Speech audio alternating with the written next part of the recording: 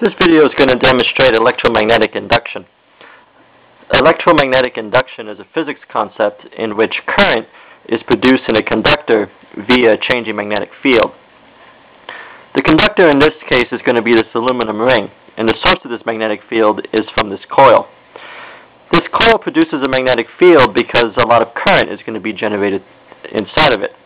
This current comes from these two large capacitors inside. Each capacitor is going to be charged up to 300 volts, giving me a total voltage of 600.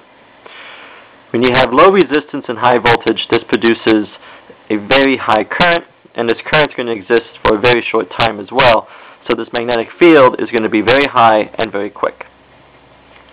This is important because this aluminum ring is going to have a current induced inside of it in a very particular way. The current induced will be created in such a way that it will want to oppose the magnetic field that's being created. So what ends up happening is this aluminum ring is repelled by this coil, and it's going to shoot out at a very high speed. Let me demonstrate.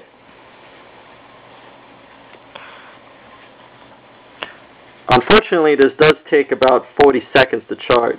It's not very efficient, but it does work. In the back here, I have this light to indicate when the voltage has been reached.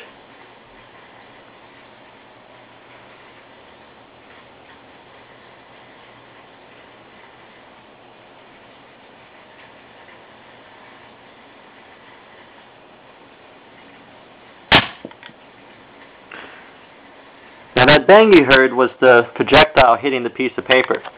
And if I zoom in here, you can see that in fact it did hit the piece of paper, and not only hit it, but also broke it in pieces.